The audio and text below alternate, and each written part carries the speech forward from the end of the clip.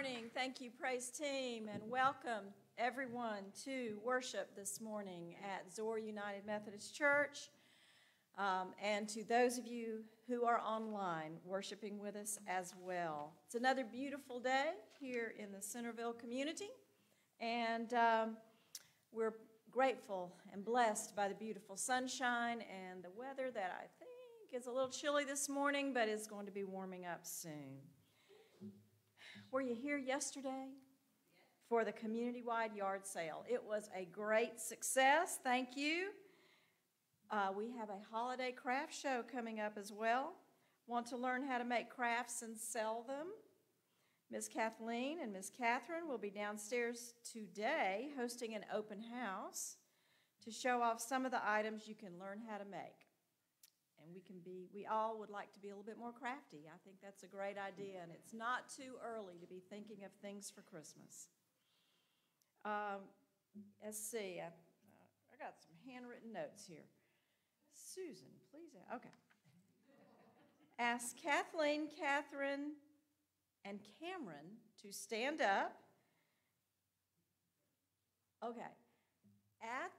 With the crafts that Catherine and Kathleen are teaching us about, I want to let you know that Adora at the piano made this lovely outfit that Cameron is wearing by learning sewing and crafts.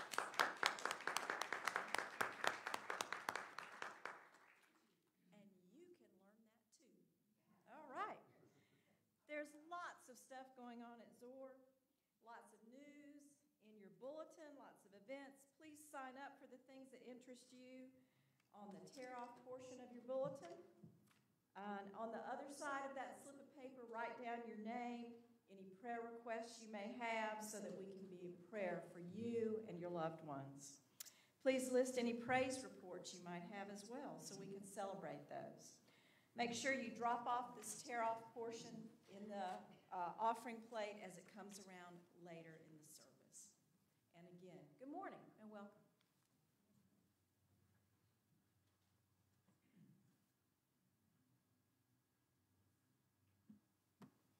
Good morning. Unfortunately, we were not able to be here yesterday for the craft and yard sale. We have to attend these grandkids' birthday parties. But I heard from word of mouth that everybody had a great time, and it's always great when the community can come together at Zor for an event like this. And we try to make this an annual event. So we're going to go ahead and begin our service today, and I really hope that you will enjoy the service. We have several participants. Steve will be talking to us about Encore, and you'll really want to pay attention to that. There is a lot of stuff going on in this world today, unfortunately. And Encore is there to help. They do need our support. Susan McKenzie is our lay reader.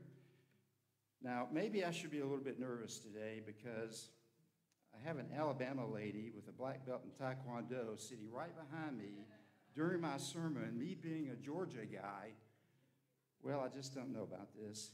I'm just saying, but maybe it'll be okay.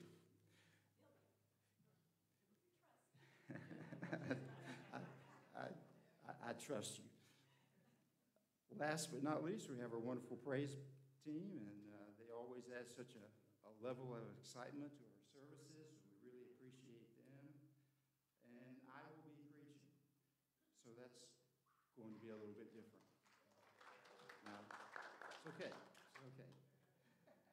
So we want to begin with our congregational hymn, number 384, and if you could please stand for that. Thank you.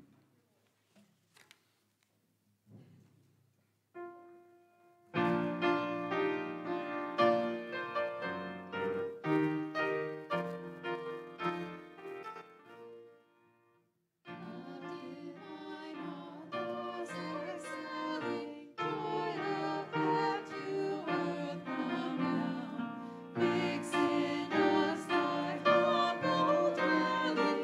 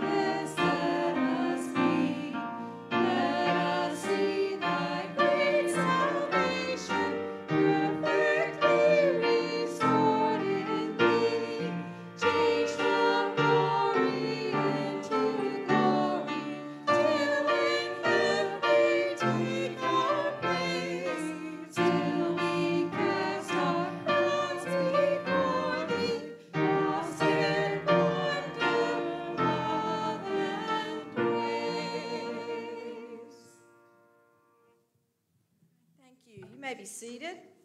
If you would turn in your hymnals to number 766, which is our responsive reading of the day. Psalm 32, found on page 766 of your hymnal.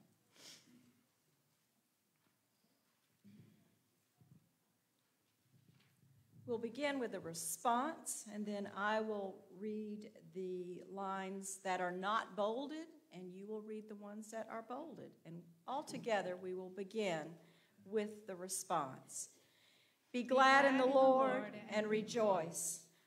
Shout for joy, you upright in heart. Blessed are those whose transgression is forgiven, whose sin is covered. Blessed are those whom the Lord does not hold guilty, and in whose spirit there is no deceit. When I did not declare my sin, my body wasted away through my groaning all day long. For day and night your hand was heavy upon me. My strength was dried up as by the heat of summer. I acknowledged my sin to you, and I did not hide my iniquity.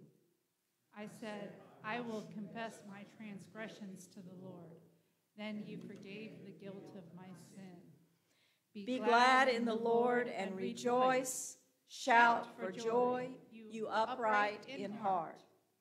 Therefore, let those who are godly offer prayer to you. At a time of distress, the rush of great waters shall not reach them. You are a hiding place for me. You preserve me from trouble. You encompass me with deliverance. I will instruct you and teach you the way you should go. I will counsel you with my eye upon you.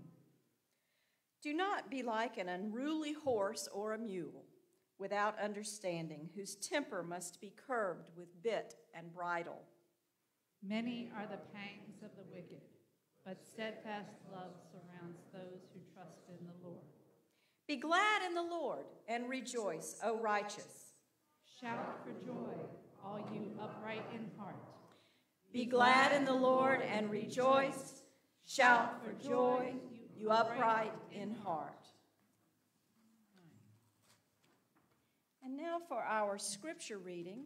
You can find that in 2 Corinthians chapter 5, verses 16 through 21. If you would go to that in your pew Bible. It's also in the New Testament, page 181. And I will be reading from the Revised Standard Version of the Bible. And this Bible is a real treasure to me. It was given to me by my home church when I started third grade, by my home church, Home Street United Methodist Church in Huntsville, Alabama. So it's more than a couple of years old, this Bible. All right, if you will, are there, we will hear the word of the scripture. From now on, therefore, we regard no one from a human point of view. Even though we once regarded Christ from a human point of view, we regard him thus no longer. Therefore, if anyone is in Christ, he is a new creation. The old has passed away. Behold, the new has come. All this is from Christ, from God, who through Christ reconciled us to himself and gave us the ministry of reconciliation. That is, God was in Christ, reconciling the world to himself, not counting their trespasses against them, and entrusting to us the message of reconciliation. So, we are ambassadors for Christ, God making his appeal through us. We beseech you on behalf of Christ, be reconciled to God. For our sake, he made him to be sin who knew no sin, so that in him we might become the righteousness of God. This is the word of God for the people of God. Thanks be to God. All right. And now we will welcome Steve Campbell, who will speak to us about the United Methodist Committee on Relief, UMCOR. Thank you, Steve. Thank you, Susan. Jim. Hello, everybody. Why do bad things happen to good people?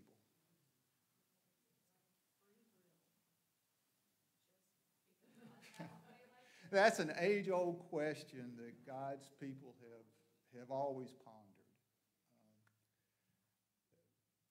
The Bible doesn't give us any pat answer, but it does give us some direction in how we respond to that. The book of Job, in particular, is devoted to this topic. And I'm not quoting Job here, but in it, God says to Satan, I guess they were just sitting around one day, and God says, just look at my man Job. There's nobody like him on earth. He's blameless and upright, a man who loves God and despises evil. Satan kind of bows up at that, and he challenges God. He says, no, he just loves you because you protect him and you make him prosper. Well, Satan decides he's going to test this. And God doesn't stop him. Why? We don't know.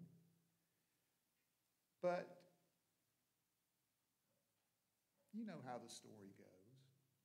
All kind of bad things happen to Job. He loses everything.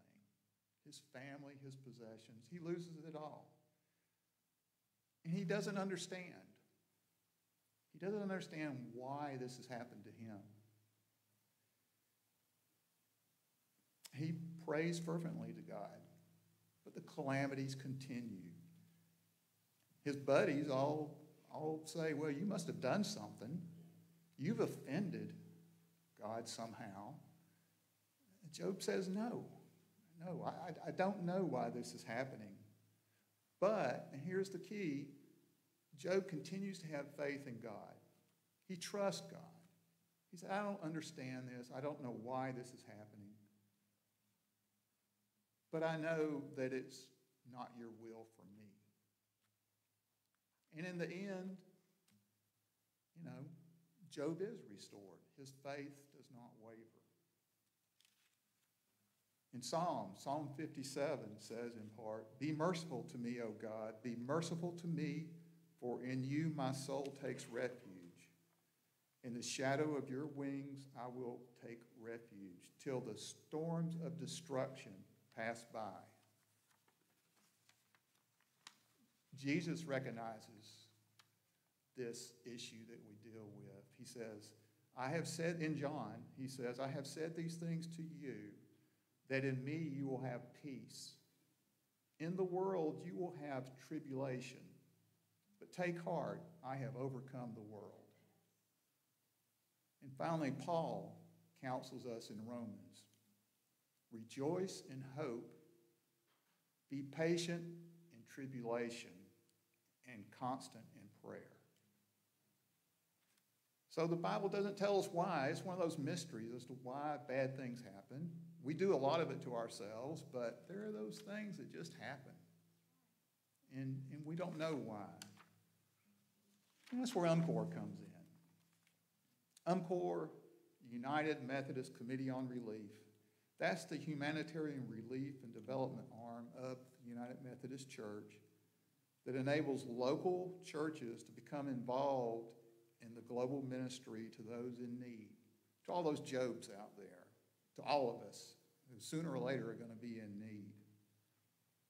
And they work in the areas of disaster response, in health, and sustainable agriculture, food security, clean water, and many more.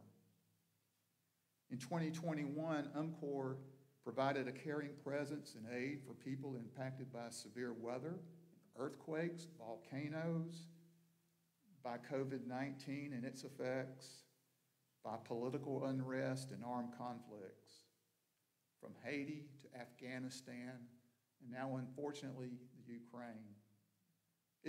UMCOR is there to help those in need. In the U.S., UMCOR has worked to provide relief to those affected by Hurricanes Fred and Henri, and especially Ida, and there'll be more hurricanes.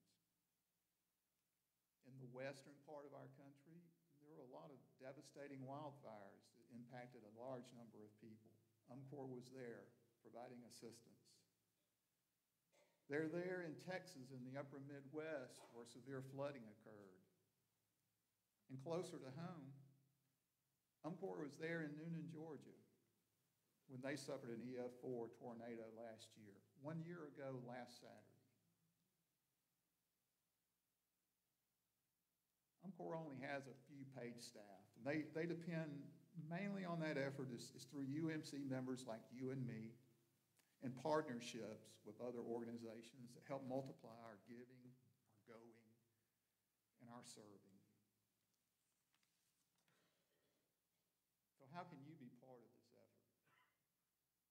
Giving, we can all give. This Sunday and next Sunday is an opportunity to make an offering to UMCOR. 100% of these donations go to these relief efforts. It doesn't go for big, splashy retreats and things like that. You can volunteer. There are disaster response teams sponsored by local churches. I mean, I take part in that, and it's not for everybody, but those opportunities are there. You can get training that's involved in that. We have responded in the last several years to tornadoes and hurricanes in Louisiana, Florida, and Georgia, tornadoes in Noonan and Talbot County, in Lee County, Alabama. We've responded to flooding in North Carolina in the Lumberton area. Judy's smiling because she was there and she helped. UMCOR has a warehouse they maintain in East Point. Preparedness is one of the tenets of UMCOR. Be ready for the disaster before it occurs. So there's a warehouse that is stocked with relief kits and supplies that are needed, and there are opportunities to serve there. And finally, and probably the most important way to be a part of UMCOR is through your prayer. Pray for those who have suffered the disasters.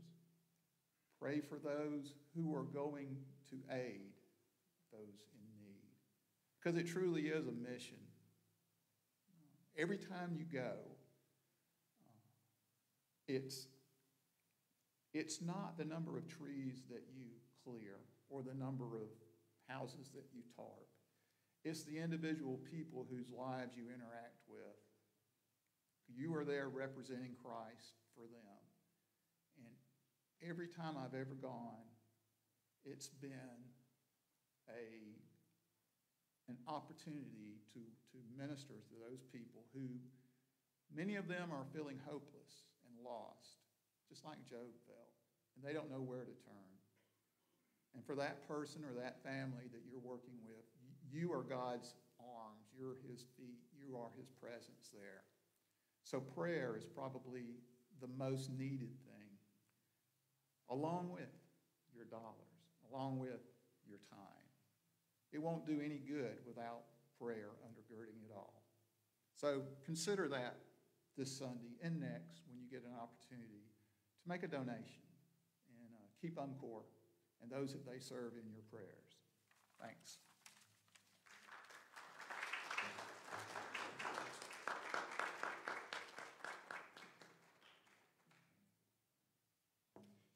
Thank you, Steve. And please do consider supporting this great mission that we have through the United Methodist Church and Global Ministries called UMCOR. And now we will have our offering. If the ushers would come up, please.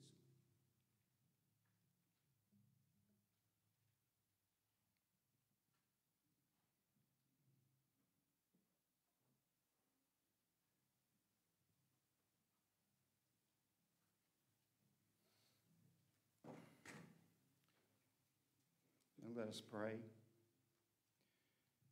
Generous Father, thank you that all things are created through you and for you. You are before all things, and in you all things exist. The Bible says that we should bring our tithes and offerings into your storehouse, and that you will respond by opening the windows of heaven and sending down blessing upon blessing. Accept the gifts we place before you now. May the peace of God reign in our lives, the love of God surround us, the Spirit of God empower us, and the joy of God uphold us. Through Jesus Christ our Lord. Amen.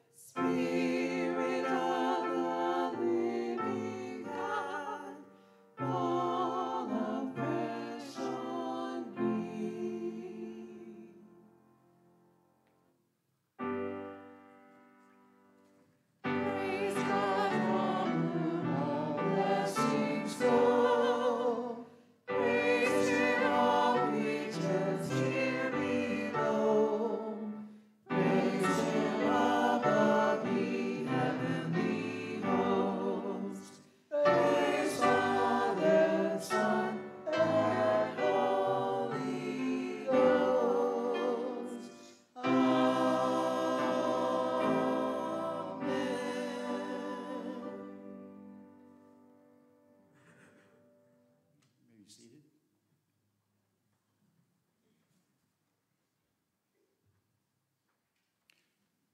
Let us pray. Lord, we come to you today with open hearts, open minds, and open souls. We come to you with gratitude for everything you have given us. During this season of Lent, we ask that you guide us to your will. We ask for strength to carry on, strength to avoid temptations, strength to follow you, to be humble, kind, and forgiving. We know that you are our Maker, our Redeemer, our help and comfort, our trust and hope. All praise go to you, Lord. Lord, we lift up to you Zor Church. We pray that Zor will be a strong and vital church in our community. We want to be used by you to make a difference in the lives of others.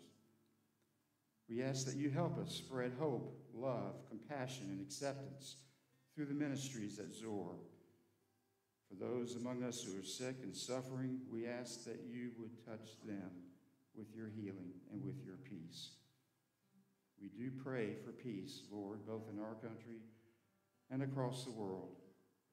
We pray that all people who have taken up arms will lay them down, and that you will help them understand that violence and war are not the answer, and that differences need to be settled in a peaceful way. Lord, we ask that in the confusion of our world, you help us take time to listen to you, and that we take the time to understand what you would have us do and how you would have us serve you, that we take the time to focus on you, Lord. Help us to understand the most important thing in our lives, Lord, is our relationship with you. Help us to ponder all of these things in our hearts as we pray your prayer, and please pray along with me. Our Father, who art in heaven, hallowed be thy name. Thy kingdom come, thy will be done, on earth as it is in heaven. Give us this day our daily bread. Forgive us our trespasses, as we forgive those who trespass against us. Lead us not into temptation, but deliver us from evil. For thine is the kingdom, and the power, and the glory forever. Amen. Now, praise team.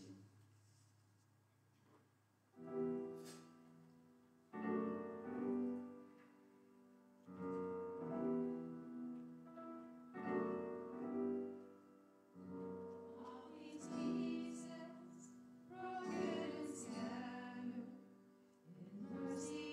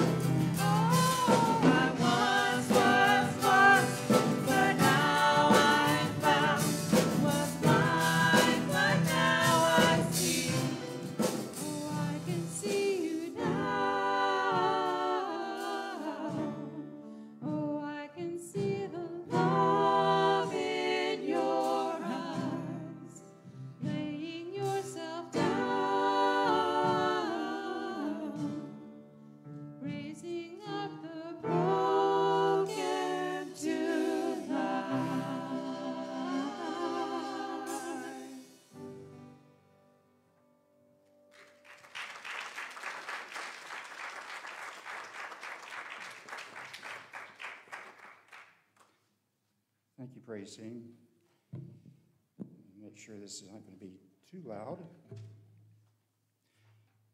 We're going to start out today with a reading from 1 Peter chapter 4, 10 and 11. And Tina has put that in your bulletins today, I believe, so you can read along.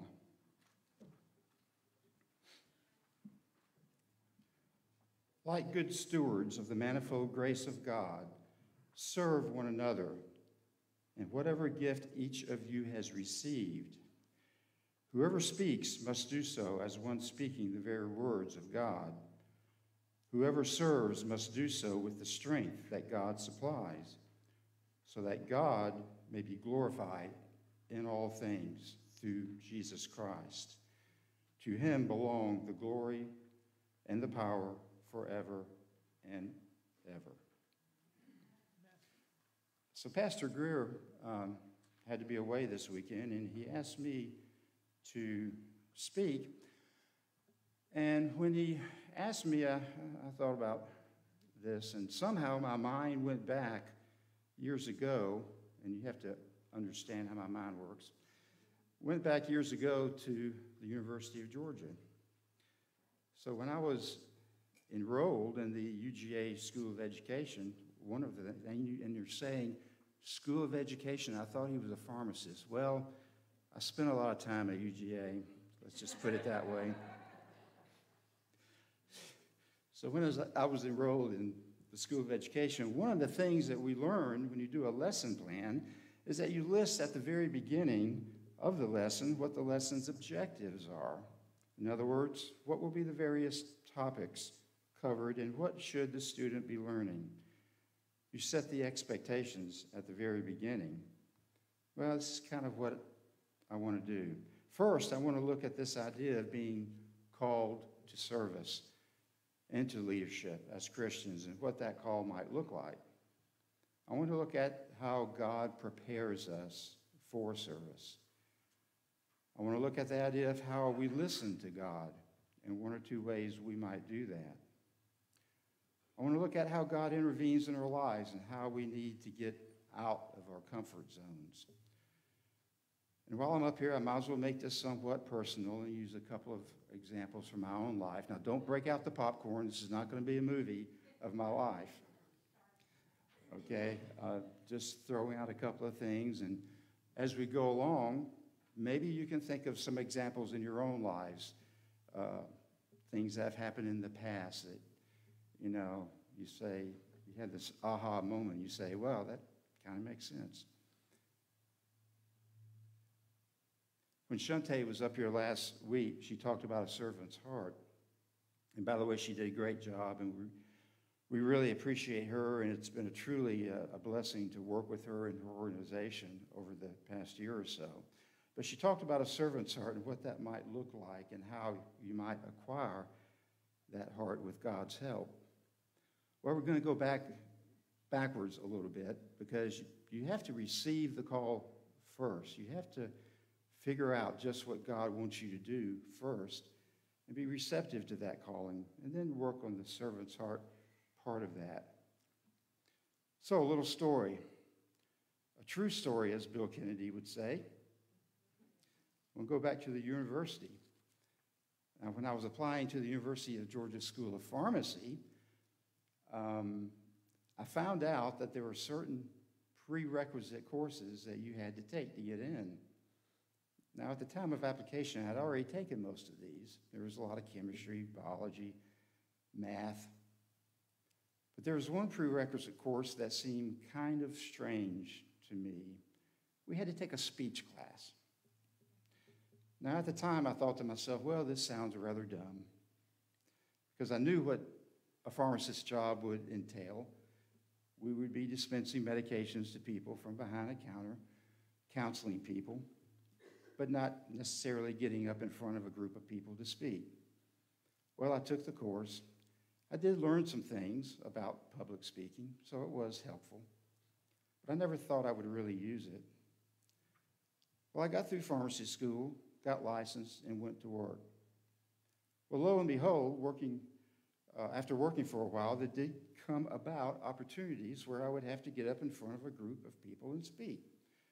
So I guess the staff at the UGA School of Pharmacy, they were pretty smart after all when they required that speech class. But here's the thing, I never would have thought that in the future I would be standing in front of a congregation and speaking. And in fact, the very thought probably would have terrified me. I believe that there are lessons to be learned in almost everything that happens to us. Now, taking a speech class might not seem to be that big a thing, but little things can add up to bigger things. And when I did start speaking in front of groups, I thought back to that class, and I concluded this, that God prepares us for the future. God used that speech class as one way to prepare me to use my voice, both professionally and at church. I had no idea at the time what was happening. I had no idea that somehow God might be preparing me for the future. But I believe that God works that way much of the time. I believe that we can think of our lives as sort of a jigsaw puzzle with a lot of pieces that fit together eventually. You don't know how they will all fit until the end, but God does. He knows. We don't know what the future will bring us. There are no crystal balls, but God does know. You know, there are several attributes that we traditionally ascribe to God, and one of those is omniscience. It comes from two Latin roots, omnis, which means all, and scientia, which means knowledge, all knowledge. God has perfect and complete knowledge of the past, present, and the future. Now, that doesn't mean necessarily that he determines in advance everything that will happen to us, similar to a puppeteer controlling every move of the puppet. Although that might be a point of theological debate, we won't go there today. There is this pesky little thing called free will, and we'll circle back to that in a moment. But to summarize this point, God prepares us. We don't always know at the time what for. Next point, God can be somewhat subtle. And I would submit that God is maybe subtle almost all the time with us. Not everyone will have a huge called up to serve God experience as the Apostle Paul did, with the blinding light and the booming voice. It's a much quieter thing that happens. So we have to listen carefully. God is not going to shout it out to us. He may instead, or it may instead come in the form of a whisper. Another little story for you. Again, a true story. Years ago, when my son was in the Boy Scout troop that met here at Zor, Troop 568, and by the way, it was a great troop, had a lot of boys pass through that troop, lots of Eagle Scouts, including my son, lots of campouts. I found out at a campout that the current troop committee chair was leaving that position. Now, for those of you familiar with Boy Scouts, you know that the troop committee chair was the one basically in charge of the adult leadership and adult training in the troop, including the scoutmaster. Scoutmaster was in charge of the boys. Now, I knew that it could be a tough job compared with the scoutmaster's job. I mean, the boys are fairly easy to deal with, really.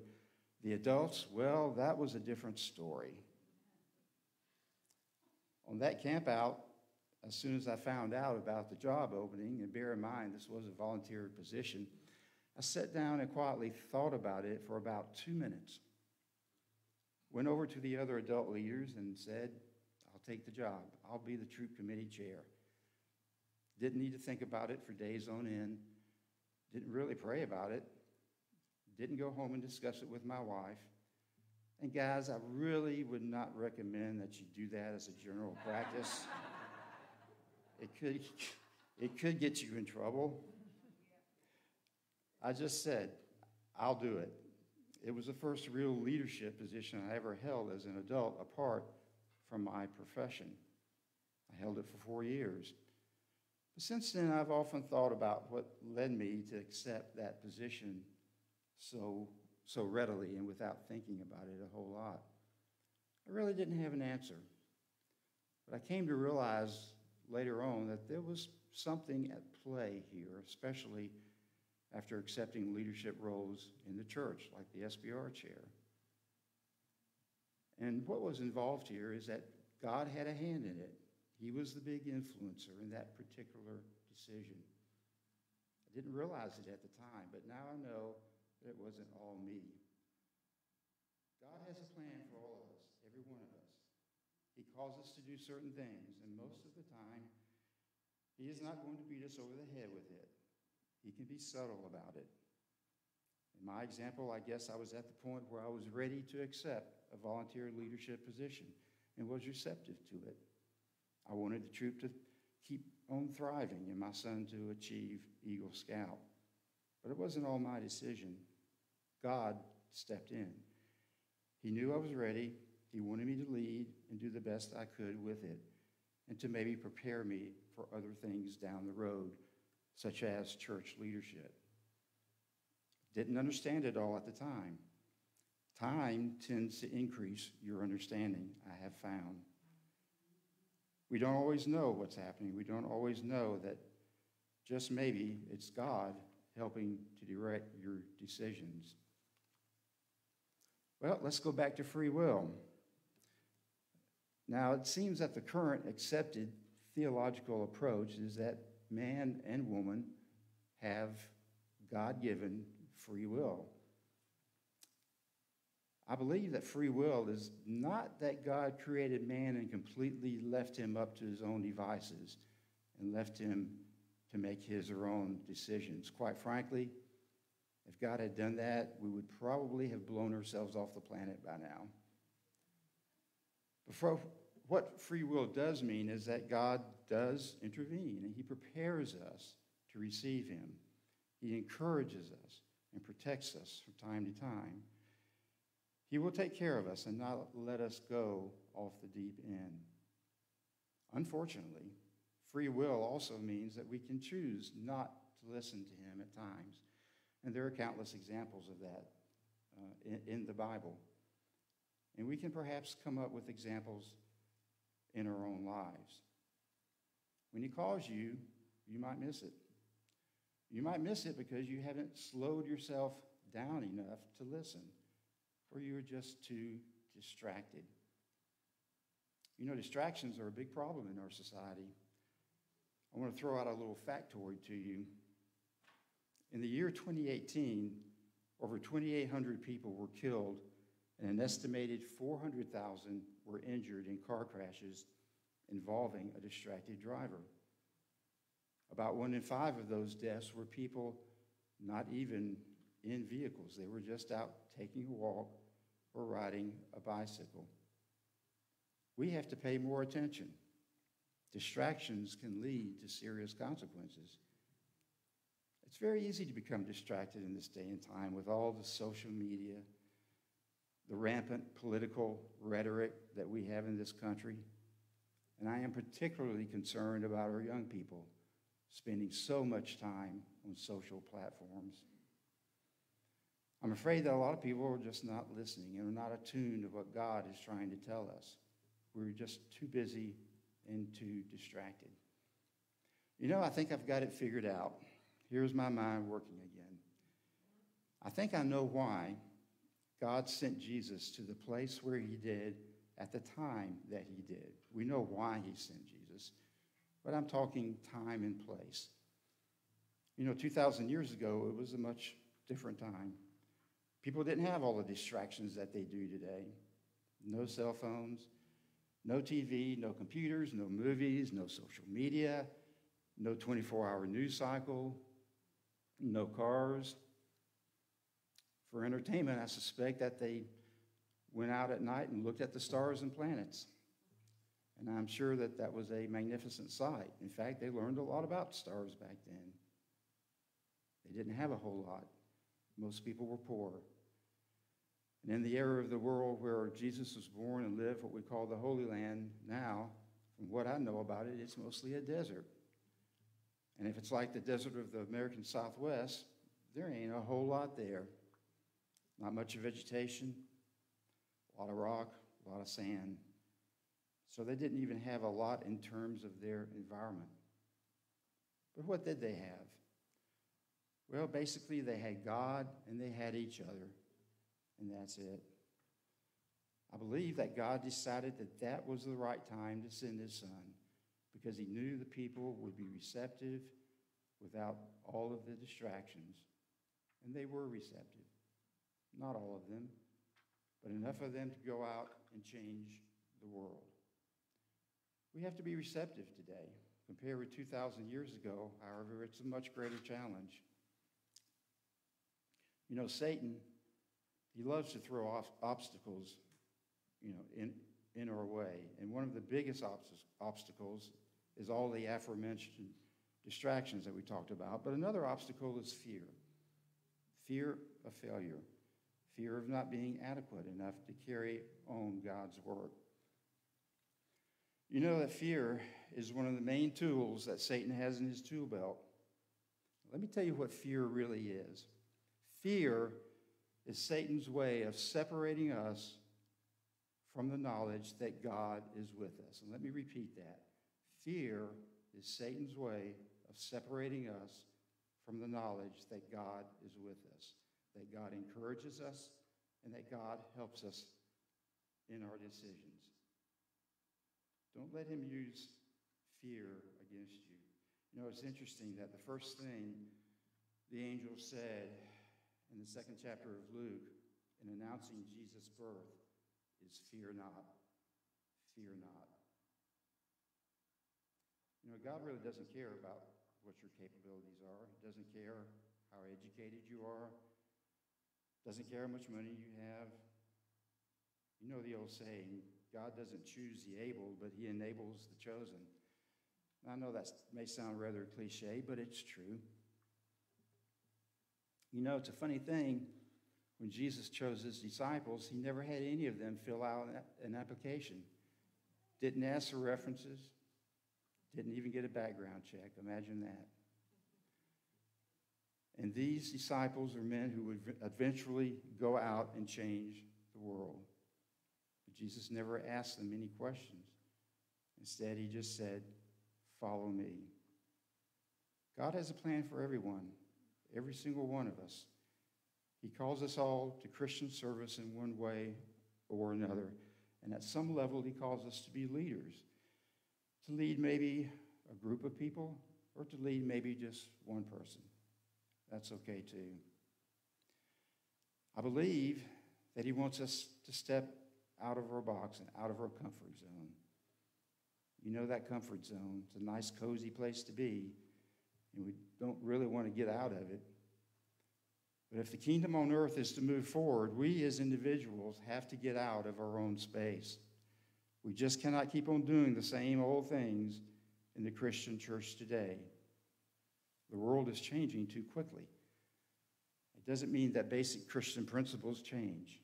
They don't. But it does mean we have to find new ways to apply them. We have to get out of our comfort zone.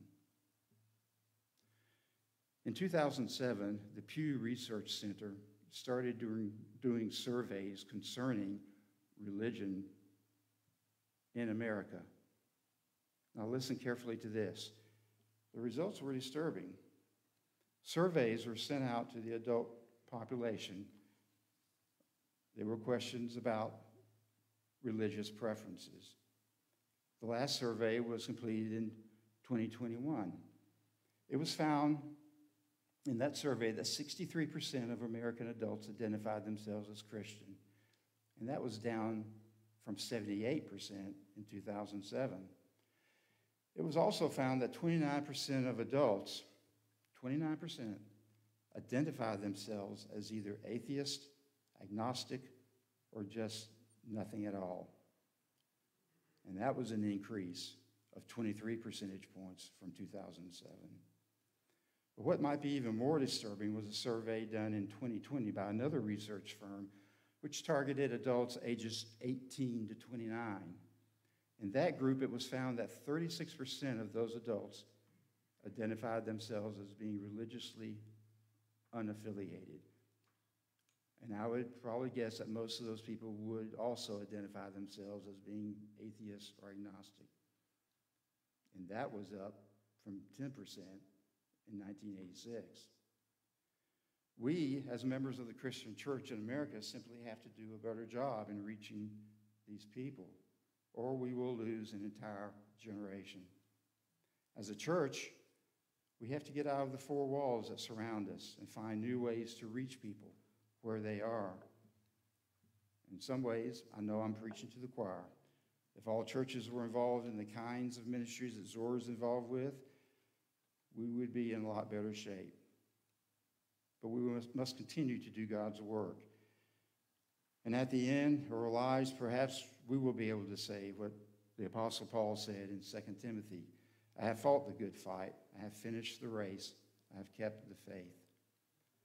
But first, we as individuals must listen to God and recognize what he is really telling us as far as what our true purpose should be. In Rick Warren's book, The Purpose-Driven Life, he says this, the purpose of your life is far greater than your own personal fulfillment, your peace of mind, or even your happiness. It is far greater than your family, your career, or even your wildest dreams and aspirations. If you want to know why you were placed on this planet, you must begin with God. You were born by his purpose and for his purpose. So I hope all this has made sense to you today and that you will take away several things. First, that God prepares us. He has a plan. We don't always know his plan right away, but we find out. He does intervene in our lives. He does speak to us again and again. We must always take time to listen and to be receptive. Listen very carefully because it may only be a whisper. And by the way, it's never too late. We're never too old.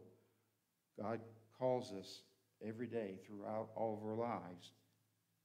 There is always more that God needs us to do, so we should never give up. Second, we must overcome our fear. With God's help, we can do this. And third, we must step out of our box and step out of our comfort zone. So I want you to do something as soon as you can.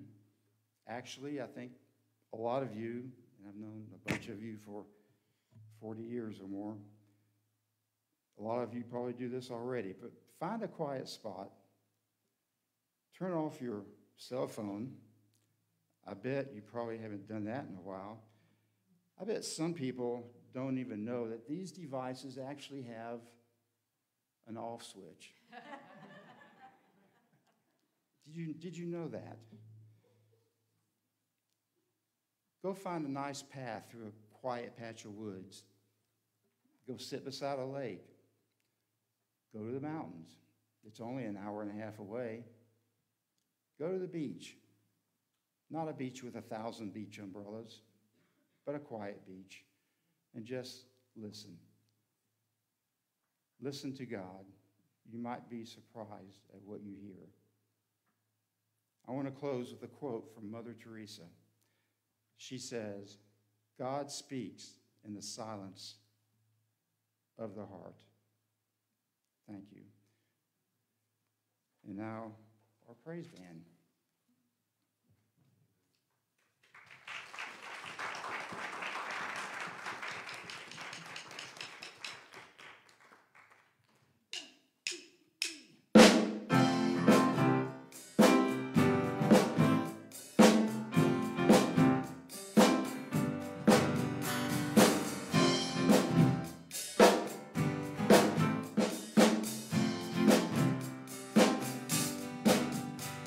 Bible and it's spreading like a wildfire in my heart.